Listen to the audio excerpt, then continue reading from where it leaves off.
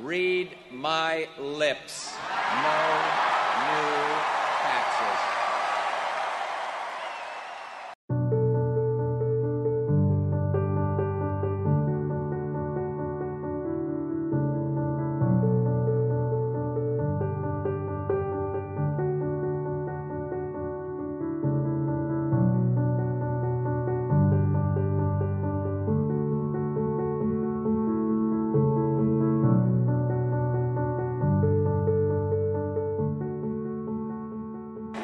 I say it without boast or bravado.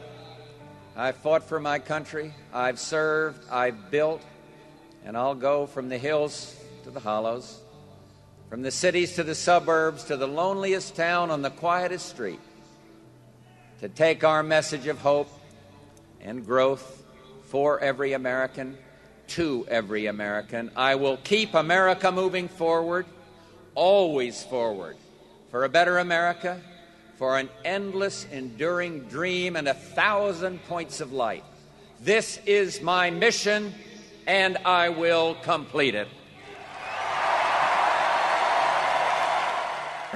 I, George Herbert Walker Bush, do solemnly swear that I will faithfully execute the office of President of the United States and will, to the best of my ability, preserve, protect, and defend the Constitution of the United States. So help me. Congratulations. Thank you. As Commander-in-Chief, I can report to you our armed forces fought with honor and valor.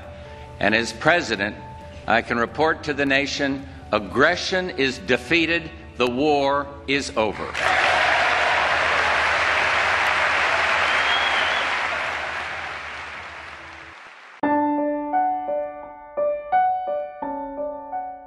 Their love was a constant in our lives. My dad is a phenomenal letter writer, and he would write Mom on their wedding anniversaries, which totaled an amazing 73 years.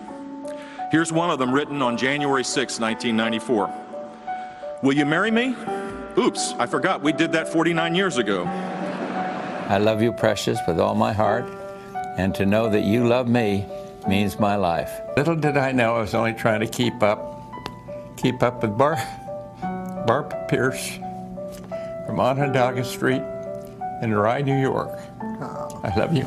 I love you too. I've always felt I was the world's luckiest woman. Nobody ever had a greater, more precious family.